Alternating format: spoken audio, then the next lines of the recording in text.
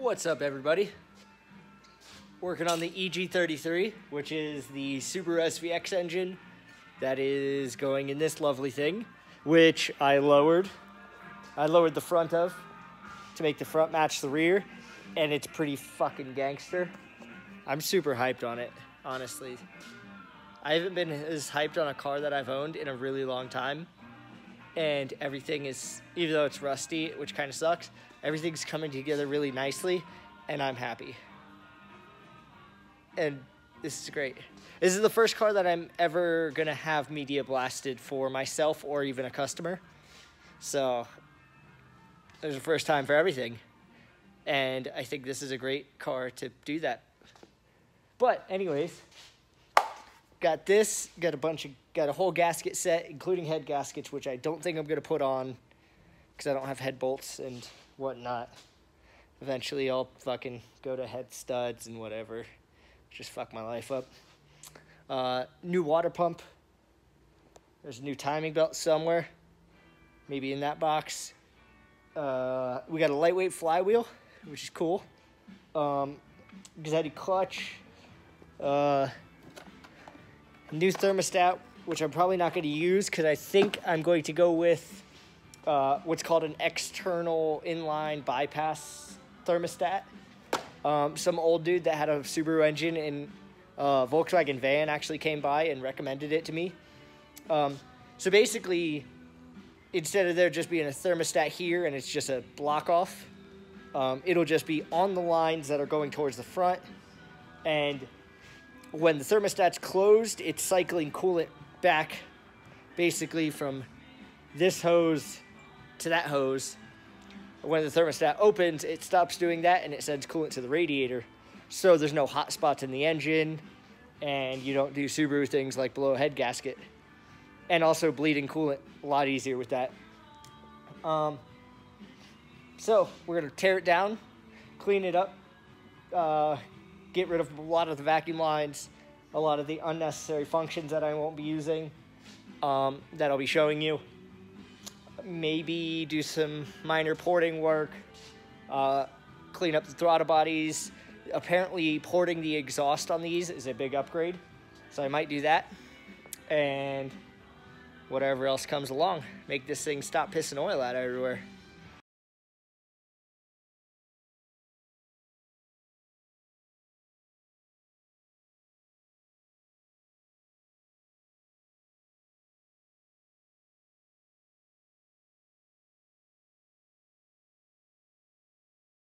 So here's the underside of the intake manifold. I did notice that 3 bolts on one side, I think it was this side.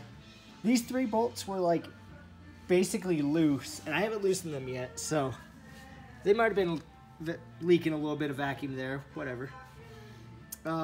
So I will be deleting this. I don't know what this is, so I'll probably be deleting that. Probably deleting those. And getting rid of this, which is some sort of flapper valve that opens up in between the 2 halves at high RPM or something like that. I don't know. We're getting rid of it. That's unnecessary. I'll figure out what this is, but that's probably going. The alternator bracket is going to get cleaned up a lot. I'll probably maybe leave this side and then just take this side off and just make this adjustable, because I'm just going to be running an alternator, so it'll just be whoop, and then you just adjust it with some sort of Heim joint setup. Basically everything is deleted, that's getting deleted. I'm going to simplify the fuel lines and vacuum lines, get rid of what's unnecessary. Also, I noticed most of the vacuum lines are pretty crispy. Also, really weird. These are 270cc injectors, similar to that of a KA. And if I can get one unplugged, it's basically a KA injector. Super weird. Side feed, 270cc. This looks just like a KA alternator. A lot of this looks like 240 parts. It's super weird to me. This engine is basically a Nissan engine that we don't want to claim because it sucks.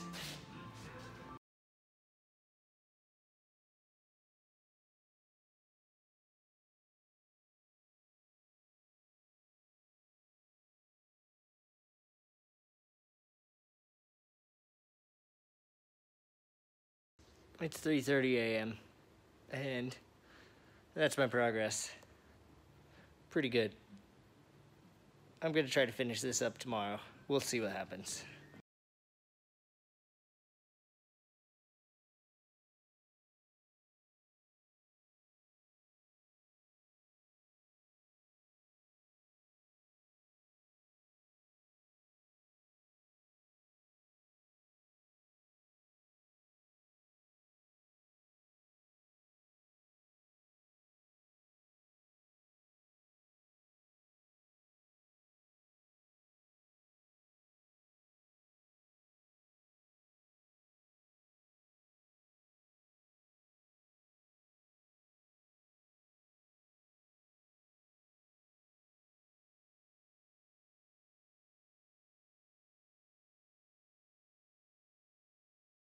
So here's the motor, freshly power washed.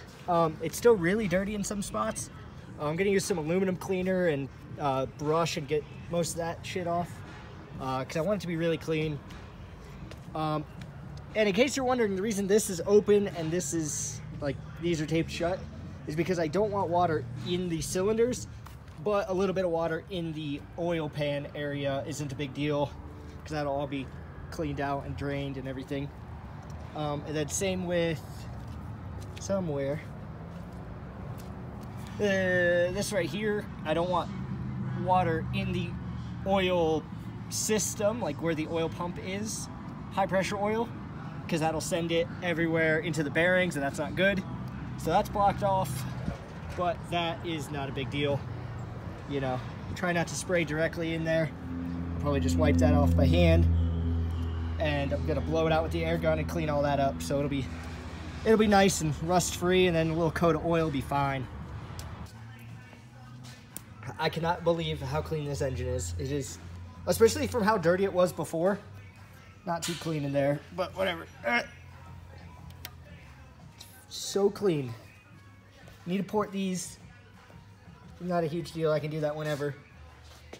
And then here is the gasket set. Not doing the head gaskets, and they're all damaged. So, sorry. Oh, you're good. I don't know if I'm missing this. I don't know what gaskets these are. I don't know what's what. I'm lost. They just threw all of this in a box, and they're like, here, good luck. And I'm like, thanks. Thank you. So, all this needs to go on now.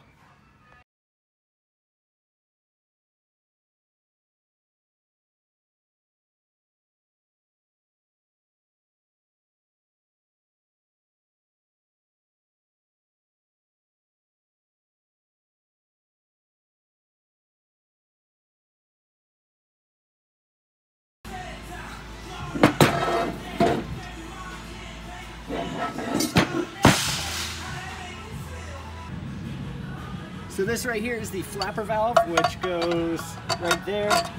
At low RPM, it divides the intake halves, and then at high RPM, it opens up like that and combines the intake halves. I don't know what it does. I don't feel like trying to tune that into the Mega Squirt.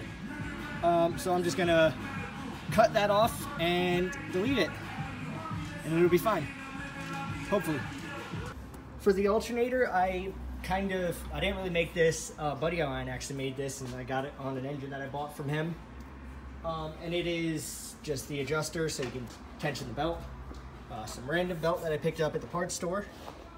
I got this oil pressure sensor, which is 3 wires. One of them is going to go to the Mega Squirt, so I'll be able to use the Mega Squirt to control my oil, or not really to control, but to see my oil pressure.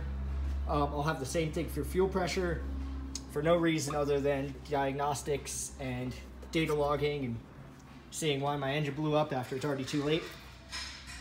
But this is the current final state. The valve covers aren't super clean, and the intake manifold isn't perfect because I'm getting both of them powder coated, which I'll show you that color in a second. But I think it's pretty sweet. I didn't put the rear covers or the front covers on the outsides of the timing belt just because it didn't look good. I put this cover because it has the timing marks, so it's kind of necessary, I guess. I don't know. Who knows? Scoot this thing out. And there you can see everything's deleted underneath. There was a bunch of solenoids and whatnot. Bunch of useless shit. Also got rid of those. Got rid of the throttle body heater lines. I'll probably end up chopping this down because I'm not gonna have cruise control, obviously.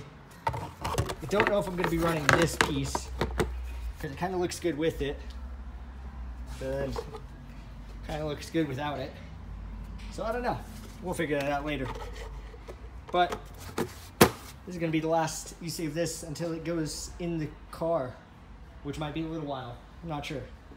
It's a bit hard to capture, but this is what the intake manifold valve covers are gonna be. It's a wrinkled red, so it's got a little bit of texture to it. It'll look a lot like the Subaru STI intake manifolds, which is kind of what I'm going for, along with, you know, some red accenting to go with the red accents on the car. And this thing sucks. Don't get one of these if you have a fly problem. And that is all. Be sure to subscribe so you can keep watching me do stuff to this thing. I don't know if I showed you guys that I lowered the front, but I lowered the front. And I think it looks pretty sweet. Looks gangster. I don't have the front fenders on yet, so I don't know what the wheel sizes are gonna be. But I know we're gonna be 11 wide in the rear, 9.5 or 9 up front maybe. Who knows what offset. We're getting there, little by little.